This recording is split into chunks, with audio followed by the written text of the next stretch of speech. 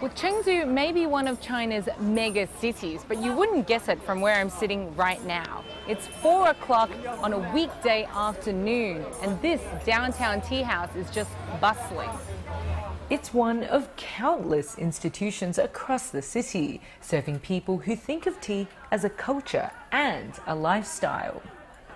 People can spend the entire day at these sprawling outdoor tea houses, playing games, eating snacks and chit-chatting with their friends. Now, I've heard, especially for retirees, that this is quite a normal way to pass time.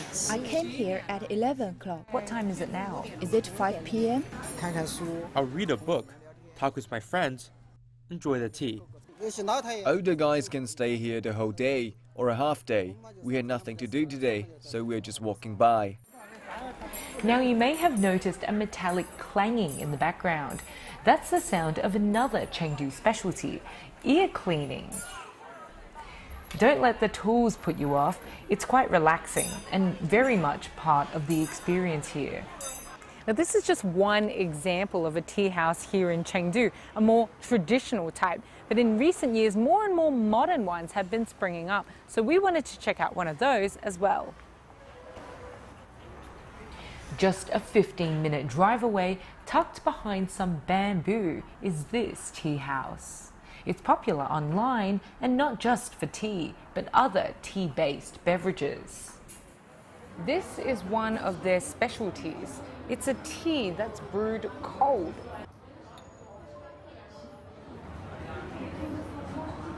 It's a lot more subtle and it's quite refreshing.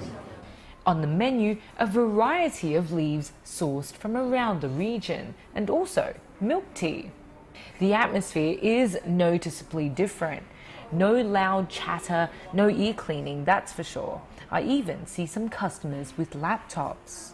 The manager says it's younger people who are drawn to the store. They'll order a pot of tea or a drink and sit and read a book or do some work. Plus, it's not very noisy here. It's not like those outdoor dead-style tea houses. It's loud there. Everyone talking, cracking melon seeds. There's also some tea houses, more geared towards business people. They might feel it's not very appropriate to work there. So I think it suits them well here. It's not just for work though. The manager shows me a special area which hosts classes as well as a weekly tea club. We'll do blind tastings. We won't tell the customer what tea it is, so they will concentrate more when they taste it. If I ask you to guess, you will pay more attention. You won't just drink a few sips, drink it for fun. You will think about the color, the aroma, the fermentation, where it's from. You will search for it in your mind. They might not come every day, but the interest is there, centered more around learning and tasting than pure socializing. And so to those who say young Chinese have lost their appreciation for tea, I say they may just be looking in the wrong places. Nicole Ng, CGTN Chengdu.